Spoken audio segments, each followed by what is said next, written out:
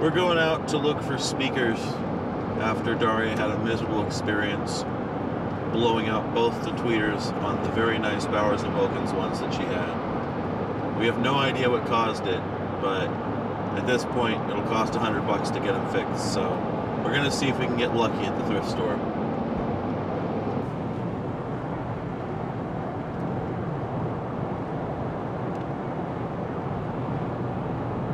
It is a beautiful cloudy day in Seattle today. It's a wonderful day to go thrifting. You don't get worn out by the sun. We're going to the Dearborn Goodwill in Seattle today because it has the best selection of audio hardware. Since we're looking for speakers, our best luck is going to be there. But also, they have a whole bunch of miscellaneous little bags, and that's going to be relevant for a project we're thinking of putting together soon. Oh, that's right. They haven't opened yet. Where are those early birds?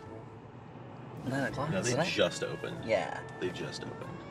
But still, look at that empty-ass parking lot. You ever seen it that empty? Yeah, a couple times. We've never been here this early, I think. At least it's not glitter sale.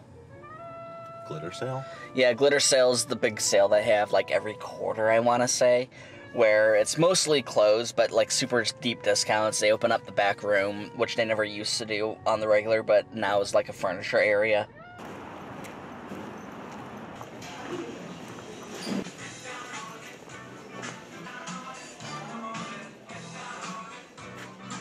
The very first interesting thing we have here is this little tiny realistic amplifier. I mean, it's nothing special, but I'm always really tickled by these things. Oh. There's also a very unusual sort of toy piano. I've never seen this design before. They are usually very piano-shaped. I was really surprised to find one that was this sort of abstract looking. Wasn't much else of note going on in the collectibles department, so moving on.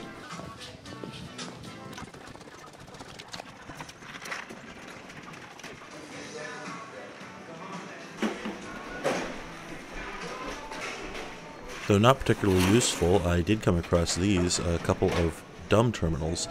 This is not the sort of thing I usually expect to find in Goodwill, and I think that the local used computer store, RePC, actually dropped off a bunch of their stuff that they couldn't sell at Goodwill, basically to get rid of it. There were 2 of them, and I don't have any use for them, but maybe some kid will pick it up for $10 or whatever and, you know, have a good time nerding out. The last couple times I've been in this store, this machine has been there. I didn't know what it was other than it was an optometry device. I did my research and I found out this is a Fieldmaster 200. It's for plotting out someone's visual field to see where they've lost vision.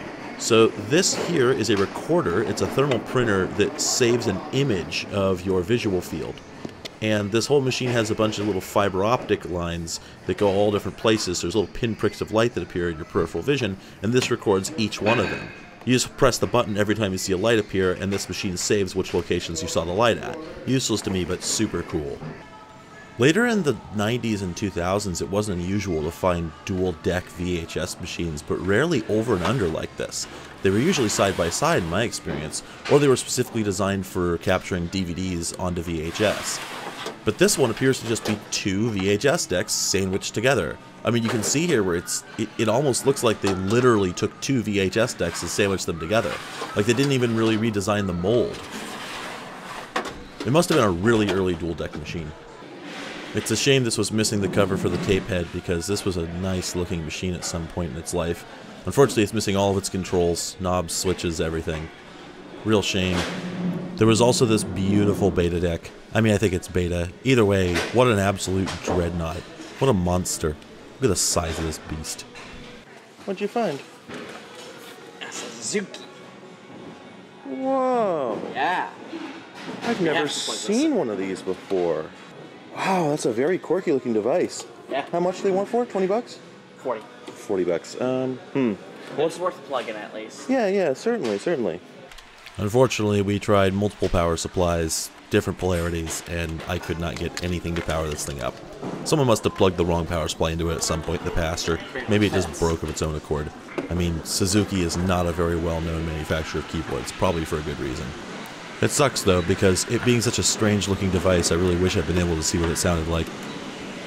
There was this very aesthetically pleasing old radio, and I was interested in it until I realized it was AM only, and I just can't get behind that.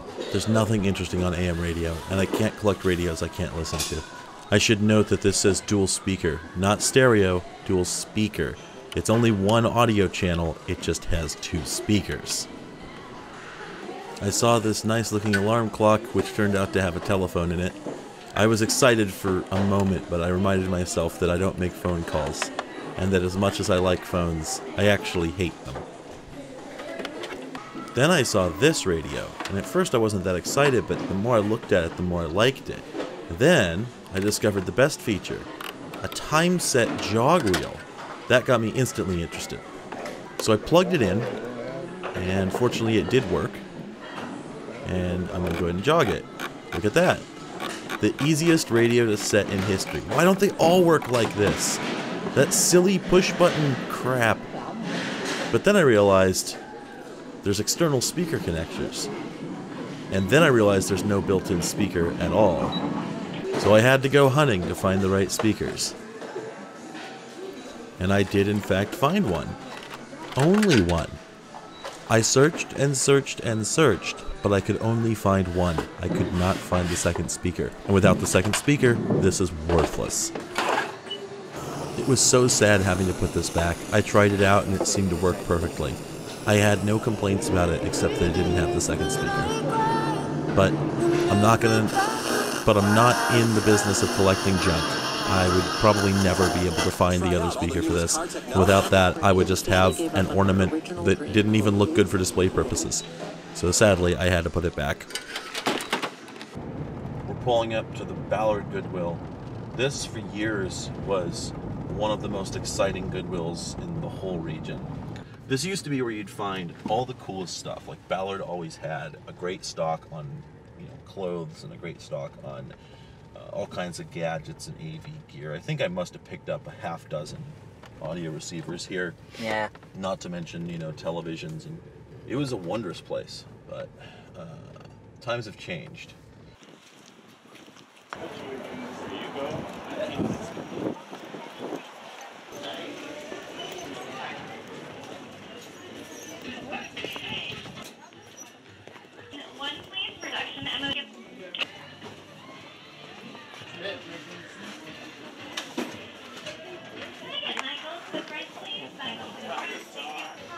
Never been a big fan of MCS stuff. No, it's just looks really good. I don't know that it's necessarily any good. Got some speakers. We found these fishers, which will probably do to replace Daria's dead ones. Got these gigantic 12-inch or larger woofer cones on them. They were in fact 15 inches. And for once, everything looks intact. Nah. Usually these things are trashed, but these ones look good. Normally I'd go and sit and want to test these and hem and haw, but they're $5. And if they don't work, I can just smash my face into your camera. I found this cabinet, which was interesting because it appeared to have a CRT protector on the back. That suggests that this was once a console television, and it was a pretty nice looking one, so I was interested to see what it looked like inside. But unfortunately, once I got inside, although the radio was still there, and it wasn't a very nice looking one, the tube appeared to have been completely removed. So, really a shame somebody turned this from something interesting into something totally boring. There's also a number of these mid-60s or early 70s console radios. I could tell it's from that era because each one has an 8-track deck in addition to the very low-quality record player and a really cheesy-looking radio. These things do show up pretty often and they're extremely boring, but I was surprised there were like 3 or 4 of them at this same thrift store. Now, if you want a piano, the Ballard Goodwill usually has 3 or 4, but this one was quite unusual. Not only a player piano, as it turned out, but one in absolutely gorgeous condition. Despite needing tuning as usual, it didn't even sound that bad.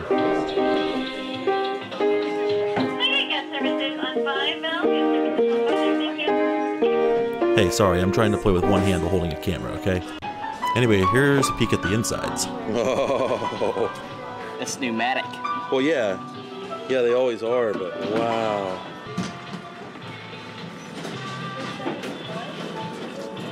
And then that over there must run the pneumatic system that actually drives the, oh, I see. So this spins the take-up reel, and the take-up reel pulls through there, which spins this, which drives that, is my guess. That's interesting. It's not spinning Oh, there must be a clutch in place down there. I think there is. There's the bellows. Okay. And then there's bellows along the side here, too. Oh, there's so many bellows.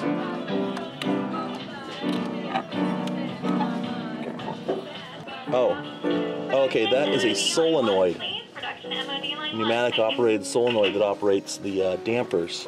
And then those are Relays. They feel like plastic, so this thing's newer than it looks, I think. Yeah. Oh yeah, because that's Bakelite, so this is at least from the 40s. It can damp the bass and treble sides separately. That's not even a normal piano function. Wow. What a remarkable piece of equipment. Next, we got some Dick's Burgers and listened to Jeff Rosenstock for a bit. I kind of always forget how disappointing the cheeseburgers are. Sure got a french fry. Good boy. He won't throw him the whole bag. Oh, he's going for more. Next up was the Shoreline Goodwill, which is a real mix. Never know what to expect here.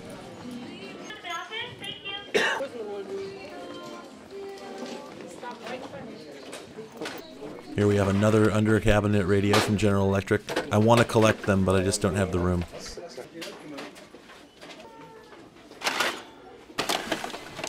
There was this real funky AT&T Freedom phone. I don't think it was part of any sort of PBX system. I think it was just a really funky home phone. And then some Adtram VoIP phones that look absolutely horrible. Here's something special. This is a Panasonic portable tape recorder, very similar to one my mother had. She had a much higher end version, but this is the sort of thing you'd use if you were a journalist recording an interview, and definitely a really high quality player, the whole line I believe, so I went ahead and bought it. I saw this in a returns cart, and I picked it up, and by the time I got the cable into the wall, I knew that I wanted nothing to do with it, but I just had to know what its deal was. So, very dirty radio knobs, and a really, really basic radio. I mean, by the time I had it sitting on the shelf, I realized, like, oh, the radio's just kind of tacked on. This is not a very nice piece of gear. And then once I started twiddling the knobs for the clock, I knew this thing was a piece of junk. It's got so much style, but once you look into it even the tiniest bit, you realize it's terrible. I don't know why Sony even made this thing. It doesn't look good, it doesn't match anyone's aesthetic, it's not well made. What an embarrassment. So while the other Goodwill had a couple of those awful old phonograph 8-track players from the 70s, this one had a couple of nice console radios from, I don't know, 30s or 40s. This one didn't look to be in the best condition as far as the front panel, but it looked like it was, you know, together. And from the back, I can see all the components are there. It doesn't look like it's been beat up too much, so I didn't want to plug it in, you know, possibly blow something up, but it looked like it might actually work. The second one had a little weirder style to it, a little more inconsistent, and it was actually broken. So you can see there the tuning dial wasn't really working. I could feel this wasn't connected to anything. The switch there felt really rubbery, and the one on the right actually just spins and spins and is clearly broken off of its control post. This one also looks pretty together from the back. Dusty, but probably not something you couldn't get working. I always check the toy sections, hoping I'll find a nice X-Wing. This is not a nice X-Wing. This is a Funko Pop X-Wing. Okay, onward to the next one, the Desiree Industries. These are weird. I've never been to this one before.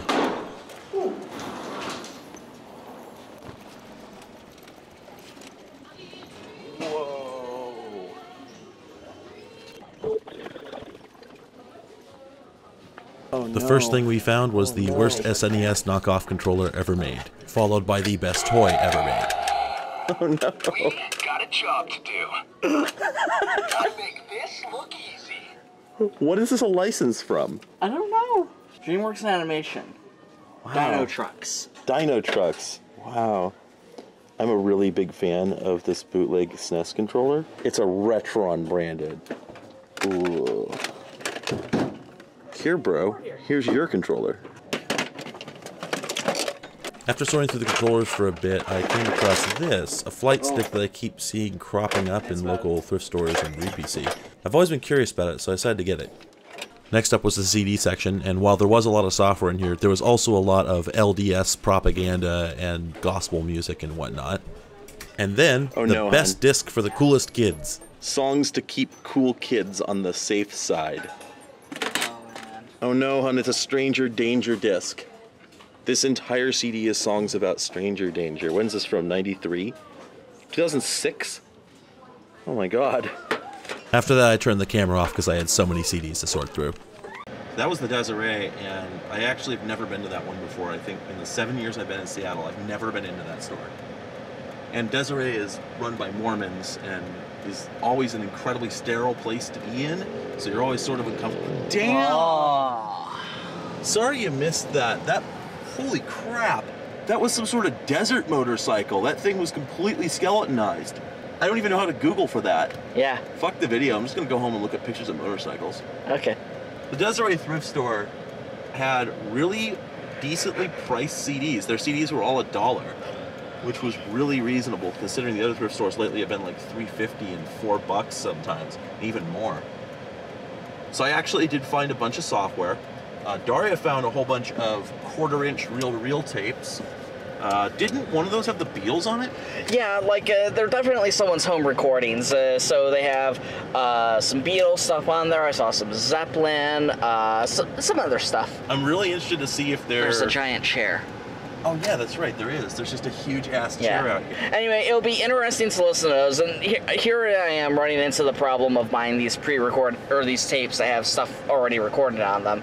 Do I want to keep the stuff recorded on them, or do I want to erase it and use the tapes for my own purposes? Both are legitimate things I can do. Yeah, I mean, I feel like it all depends on what's in there. If it's just like a boring ass, if it's just somebody spooled off what was on a record that they had, or a CD, God forbid, then that's one thing. If they recorded it off like the radio or TV or something, that's a different story. So you got to listen to it and see what's on there. So we'll have a listening party tonight, assuming we get everything that I've gotten today working.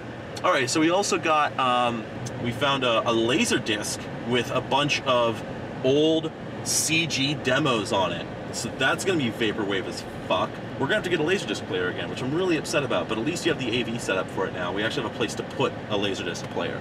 We'll have to get a Laserdisc player again, maybe get one of those combo ones that's got the little DVD player in the middle.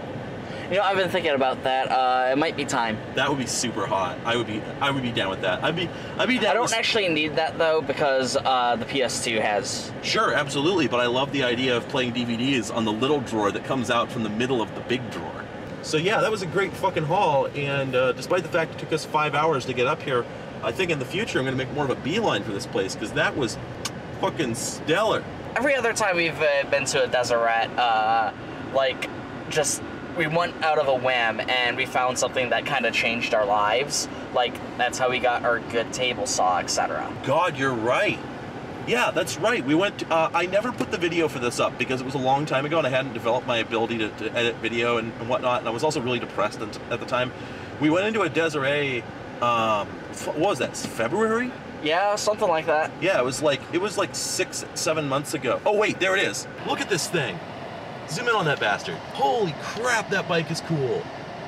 It's so ramshackle. It's like that is a Mad Max as hell bike. Okay, can we talk about their color coordinated backpack? I mean, yeah. Like, that's got both the orange, that's the same as their helmet, and the same as the bike, and they've got that teal that is on the other side of the color circle. That's so good, though. I've never seen one built like that. That's what I want. I want to die on that motorcycle. And don't worry, I'm sure it can facilitate that. Anyway, so we went into this Desiree thrift store back in like February, and we came across this table saw, and I've been looking for a table saw so I could finish putting together my basic wood shop for quite a while. And we walk in there, and like normally you find a table saw in a thrift store, it's either an off-brand, or it's a tabletop Craftsman from 1973, or it's like a plastic chassis one, and they want like $69 for it. This was a cast iron top Craftsman table saw that we Googled and found out was legendary at any price. It was complete, everything was there, it worked, and they wanted, what, $40 for it? Yes, something stupid like that. Yeah, it was like $40. Bought it, took it home. The only thing it needed was to have the rust removed from the top, and Daria hit it with some steel wool and rust remover and made quick work of it. So yeah, Desiree, that's one of the last bastions, I think. I think that the eBay vultures don't go there. It's the impression that I get. I have this notion that they don't go to there or to any of the weird out-of-the-way thrift stores, and so those are the ones you're going to find the wild stuff at. The problem is, those are also the ones that are mostly clothes and knickknacks, so you either get very, very lucky, or you get nothing at all. Look at this shithole. This is a fucking terrible McDonald's. This thing is so ugly. This looks like the Space Jam website. There's a Salvation Army. We just passed a sign for it. It must be brand new. I've never seen it before. And it's just this gigantic Salvation Army tucked into this random strip mall I've never seen. So we're gonna go check this out. Oh, we got that good cheesy wolf art. Mm-hmm. Probably racist. That's really good.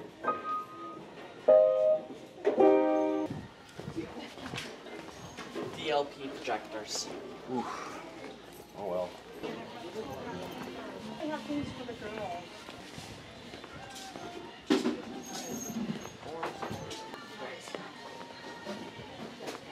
Oh, I love little tiny alarm clocks. Ah. Is that a data back? Oh, there. Ooh. Oh man. Extremely 80s.